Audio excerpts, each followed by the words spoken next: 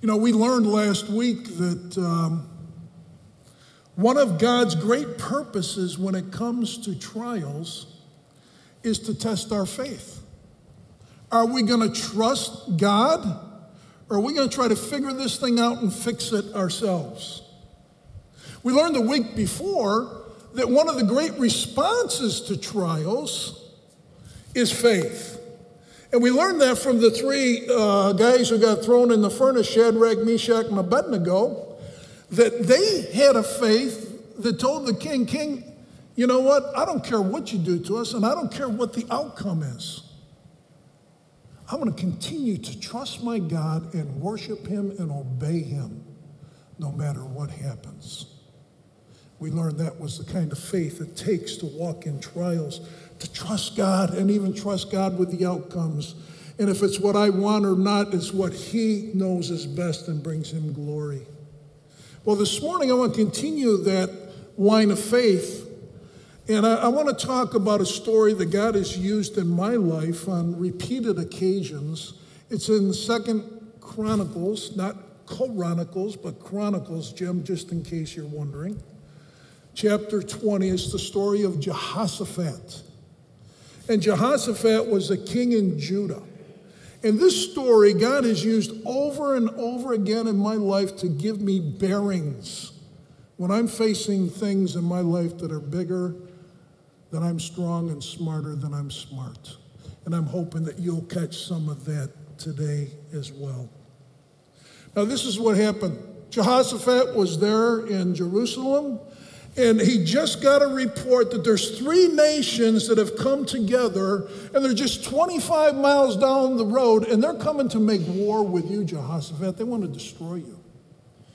And so Jehoshaphat was afraid. And we're going to learn in this story 2 great tools on how to respond in the middle of trials that are smarter than we're smart and bigger than we're strong. And this is the first one. We need to lock our eyes on Jesus. We need to lock our eyes on Jesus. If you're there, note what Jehoshaphat did as the first thing. Verse 3 of 2 Chronicles 20 says this: Jehoshaphat was afraid, and he turned his attention to seek the Lord. I love what this literally says. It says he turned his face. And when he says he turned his face, he means he turned his attention. He turned his focus. He put it all on seeking the Lord. We see this constantly. Brought up my phone. And what happens, I could be sitting at home talking to my lovely bride, Kimberly Jean, and all of a sudden I hear a little ding-dong on my phone. What happens? I turn my face away from my wife. Hey, who just texted? Matter of fact, somebody texted me during the first service. I don't usually bring my phone up. Somebody texted me during. I'm like, oh, who's that? Who's that? You know? But we turn our face away. And so what Jehoshaphat did is that he took his attention off of the report he just heard and all the information and what's going on, and he turned his face to seek the Lord. He gave his full attention. He turned his attention away from the problem, and he put his attention upon the Lord to seek God in the problem. And then it says in the next verse that all of Judah was called together, and they were fasting, and they were seeking the Lord for help in prayer. And then we see this prayer beginning in verse 6. And he said this: O Lord, the God of our fathers, are you not God in the heavens? And are you not ruler over all the kingdoms of the nations? Power and might are in your hand, so that no one can stand against you. I don't know a better way to come to a problem and to all of a sudden turn my face away from this big problem that I don't know what to do and I don't have the resources to fix it. And I turn my attention from the problem and I put it upon God. And the first thing I do is I see God in a proper perspective and I exalt him. And now all of a sudden I'm recognizing, guess what? My God is bigger than the problem. He's a ruler over all the nations, even those 3 nations that are coming against me. And he has power in his might in his hands, so nobody can stand against him. God, you're bigger than what 3 nations can bring against us. So all of a sudden, the problem is getting in perspective as he begins to pray, and he lifts up God and exalts him and gains his footing in the midst of the difficulty. And then we come down to verse 12 and we see the request. O our God, will you not judge them? For we are powerless before this great multitude who are coming against us, nor do we know what to do. Now, after acknowledging how big God is, and that God's bigger than the problem, now he's being humble. He's being honest. He's going to say, you know what, God? I'm powerless before this. This thing's bigger than me. I don't have what it takes. It's stronger than I'm strong. I can't fix it. And then he says, nor do we know what to do. God, we don't even know what to do. This is smarter than I'm smart. I can't figure it out. And so the first thing Jehoshaphat starts with is recognizing the reality of the size of the problem up here and recognizing his size and how unable and small he is to face it. But he says this, but our eyes are locked. No, I'm sorry, that's my sermon point, not mine, but our eyes are on you. He's saying, you know what? My eyes are locked on you, God. And you know, Jesus is my God. He's your God. But, you know, Jesus said what? He looked to the Father because the Father was his head and everything in his life was initiated by the Father. Well, who's our head? Jesus. He's our God. And so now I look to Jesus because he's the one that initiates in my life and I respond to him. And so what I got to do is I got to lock my eyes on Jesus. And you know, guys, this passage encourages me. And I've literally been to it, I'll say thousands of times in my life. And you're going to say, wait a minute, Pat. Are you telling me that you face over 1,000 times problems that are that big? No. But I will tell you this. When you understand what God's called me to in his word, all of a sudden I recognize that's bigger than I'm smart and stronger than I can pull off. Because there are times we run into trials that are that big. But you know what? I love what Howard Hendricks said in seminary. Christians don't understand the Christian life because most of them think it's difficult. And what happens when you think it's difficult? I try a little bit harder. But when you realize the Christian life is impossible, guess what? I stop trying and I start trusting in Jesus. Because you know what this Bible calls me to do? Every day my life is to be a miracle. Every day my life is to be a life where Jesus is living his life through me. I'm not called to live for Jesus. I'm called to yield to Jesus to live through me. And I'm called to love my wife as Christ loved the church. I'm called to be patient with those who wrong me. I'm called to love my enemies and pray for them. I'm called, the list goes on and on. So here's the reality. The truth I'm talking about today applies to our entire life because every moment as I walk, God tells me not to walk in Pat's own strength and Pat's own wisdom, but to walk in the strength and the wisdom and the power and the life of the Spirit of God. So guess what, guys? I've come here thousands of times to this truth because I run up every day to the fact God's not telling me be a good Christian for Jesus. God's calling me to be a miracle every day and let Jesus live through me. So this has encouraged me as I come there and I lock my eyes on Jesus because here's Pat Peglow, and right up here are as high as my resources go. Okay, this is as high as my smarts go, and this is as far as my resources go. But my problem is this big, and I don't have what it takes. But guess what? When I turn my face from my problem, and I put it upon a God who's not only this high up, not only at the ceiling, but according to scriptures, as high as the highest heavens, whose power and smarts go just infinitely beyond anything I face, guess what, guys? When I lock myself on Jesus, that's a whole different story. That's what this passage is calling us to do. That's the point of this passage.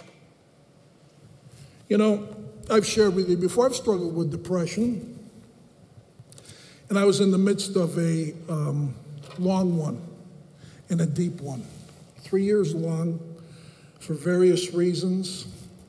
I've shared before in sermons about this, did whole sermons on depression, but I want to encourage you with one thought that came to me.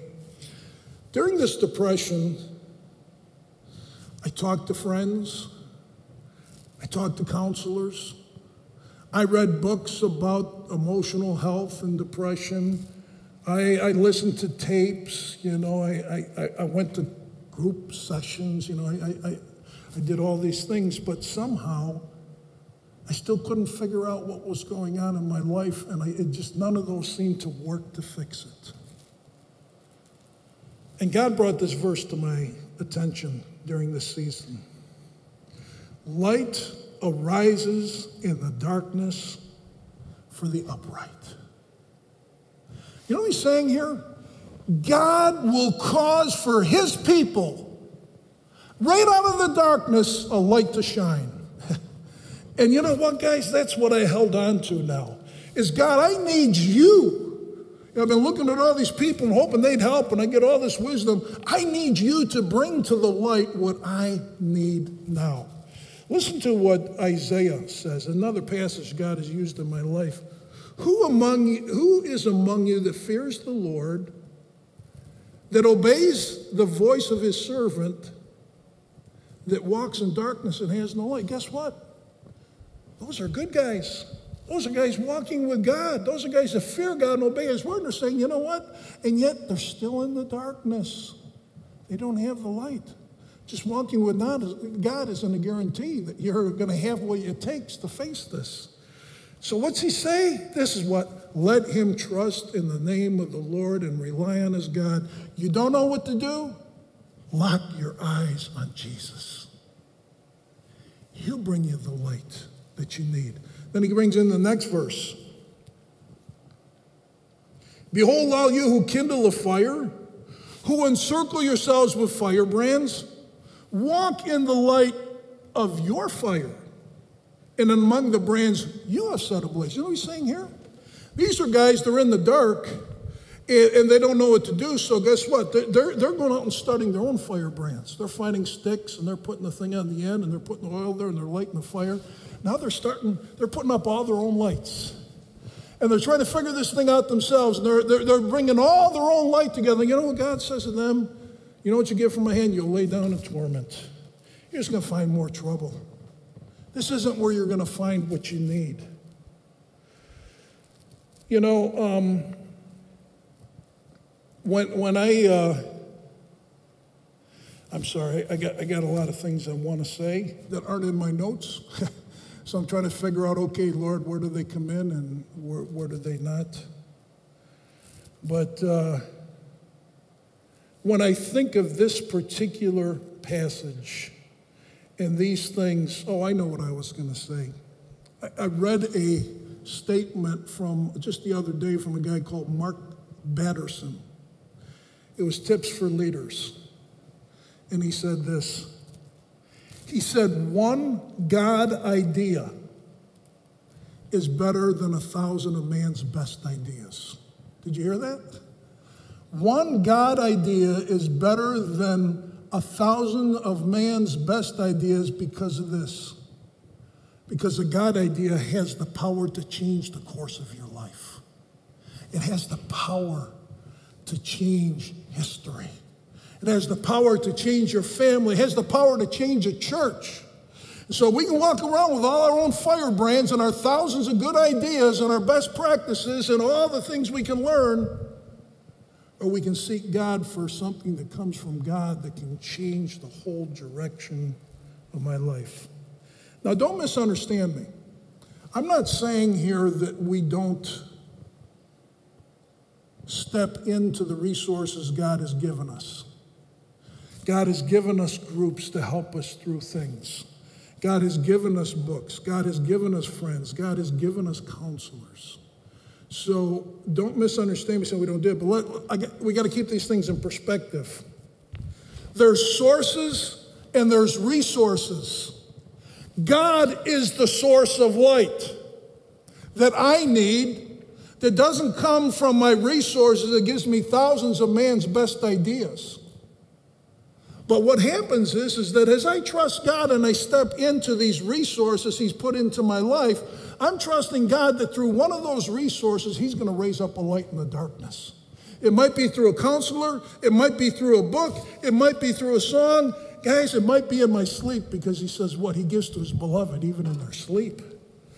So don't misunderstand Pat saying, well, you just trust God and do nothing. No, but you know what? We do something, but my trust is not in the resource. My trust is in the source. And that the source, through the resources or apart from the resources, will give me what I need. You know, 2020 has been an overwhelming year for many people, and I felt it different ways, and we all have our own experience of what we've had.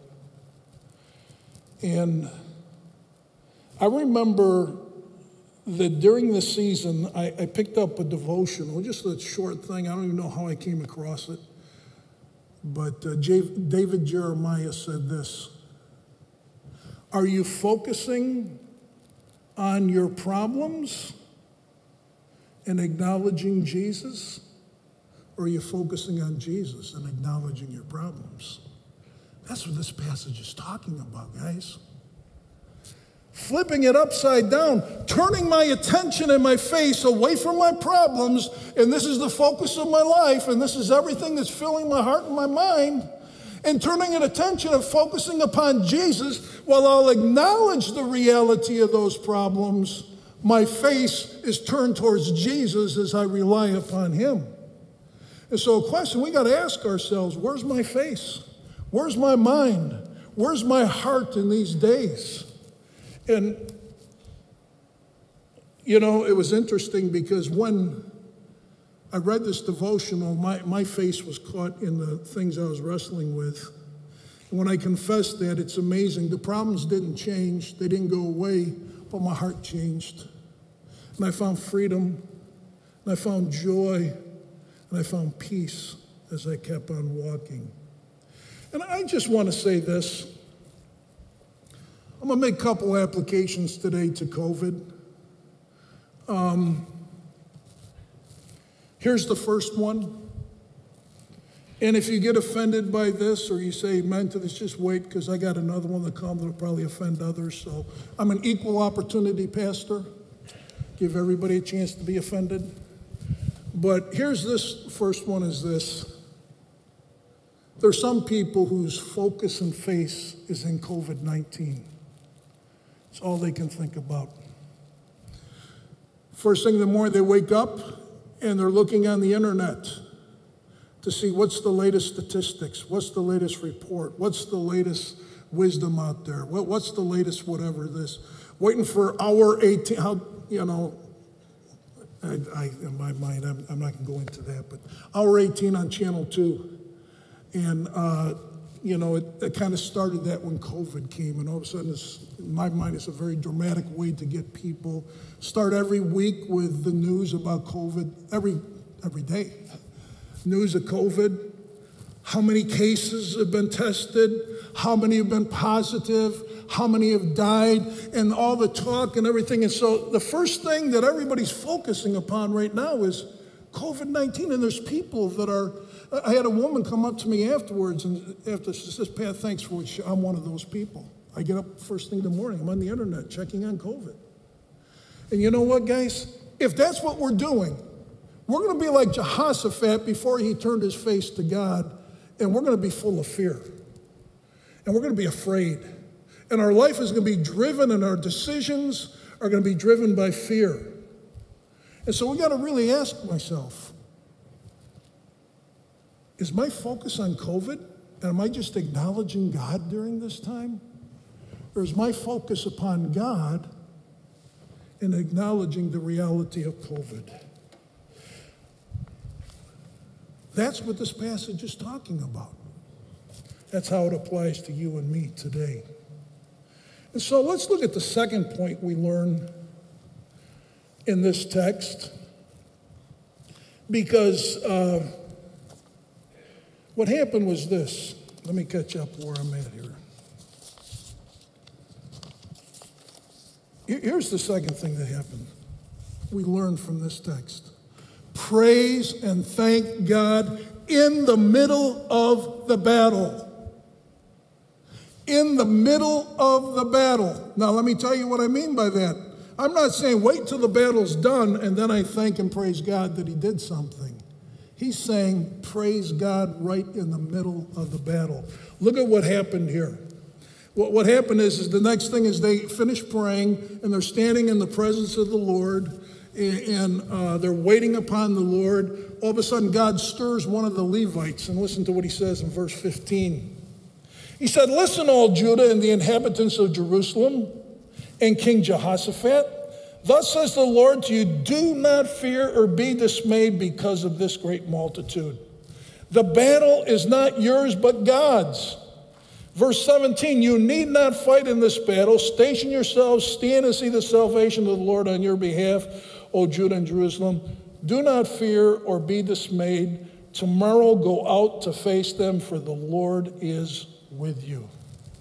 So encourages them. Guys, we've been focused on God. God just gave us a word. You're not going to have to fight this one. I'll take care of it. And then the next morning, Jehoshaphat got up early. Verse 20 said this. They rose up early in the morning and went out to the wilderness of Tekoa. And when they went out, Jehoshaphat stood and said, "Listen to me, O Judah and inhabitants of Jerusalem. Put your trust in the Lord, your God, and you will be established. Put your trust in his prophets and succeed." I want to say something about trust right now and faith, because this is locking your eyes on Jesus. This is trusting God, and we're going to see an expression of the trusting by praising in the middle of the battle. But he tells them here to put your trust in God, in his word. What came through the prophets? God's word. Where did the Bible come from? The prophets. God's word. We have God's word now. And the instruction that we can learn from this, and what a mature faith has, is there's two pillars to faith. We trust the person of God, and we trust the word of God. Now, I'm not going to go there, but if you go back and look at this prayer, and it'll be well worth your time spending some time in it this week, you're going to see that's exactly what Jehoshaphat did in this prayer. Because how does he start his prayer? He says, "God, didn't you give this land to us?" And now these guys are coming to try to take it away. He's referring back to Genesis 12 and 15, where God made a covenant with Israel and said, "I'm going to give you this land, and it's going to be yours forever." So he's referring back to what God has already promised and given them. But then he turns to another promise. Well, first one wasn't a promise, it's a fact. It's established, it's done, what God's already given them. Second was a promise, because you know what he does then in the prayer?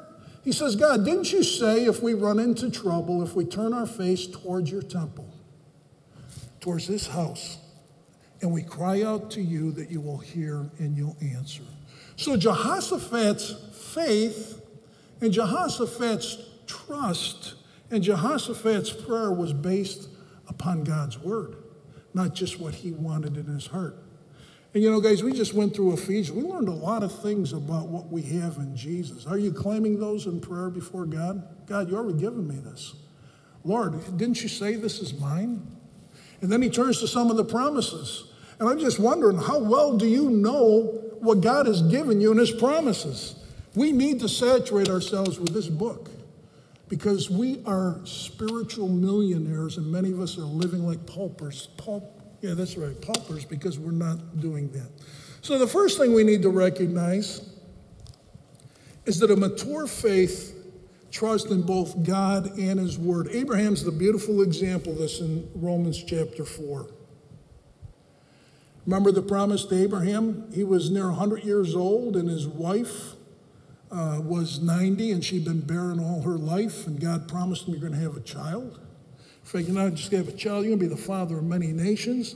And this is what he said: without becoming weak in faith, he contemplated his own body, now as good as dead, since he was about 100 years old, and the deadness of Sarah's womb, yet with respect to the promise of God, he did not waver in unbelief, but grew strong in faith, giving glory to God and being fully assured that what God had promised, he was able to perform.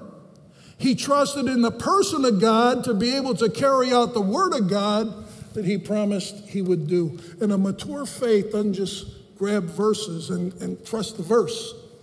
Trust the God who spoke it. And a mature faith doesn't just trust God with what's in my heart and what I want.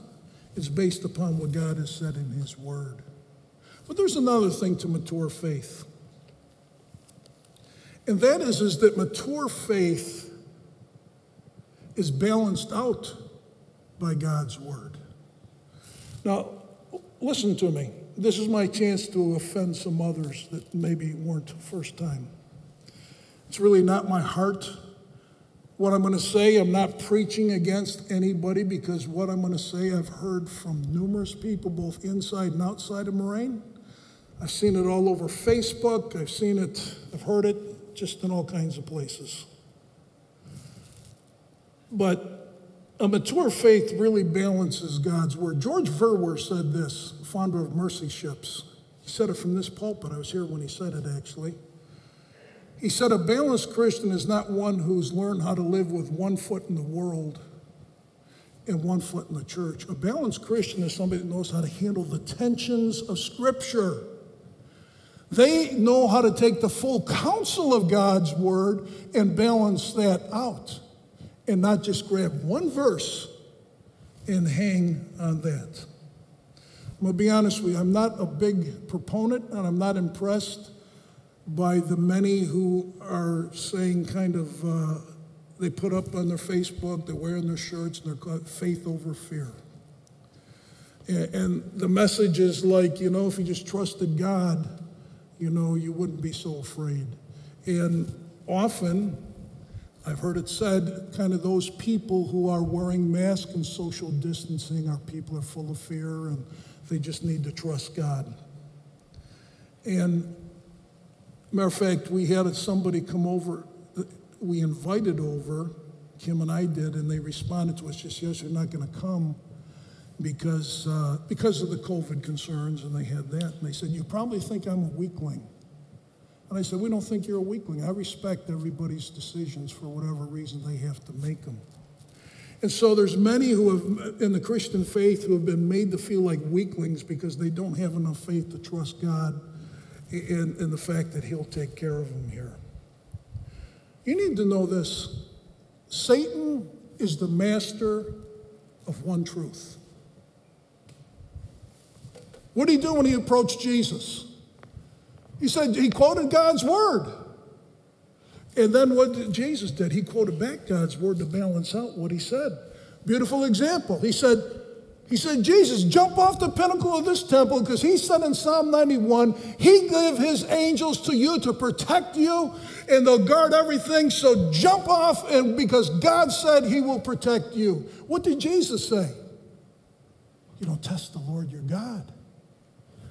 He balanced out Scripture.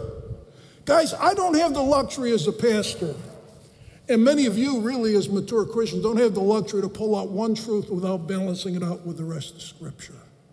And yet so many Christians are doing that in this day. Proverbs says this, that the prudent man sees trouble and he hides himself.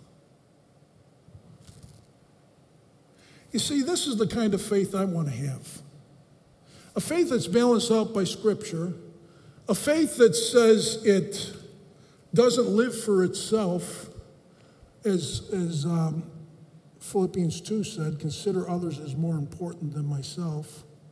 Talks about the gentleness of dealing with those who are weak or are struggling. What's wrong with a faith that says, I want to have a faith that is balanced by Scripture? I want to have a faith that's full of love. I want to have a faith that's full of wisdom.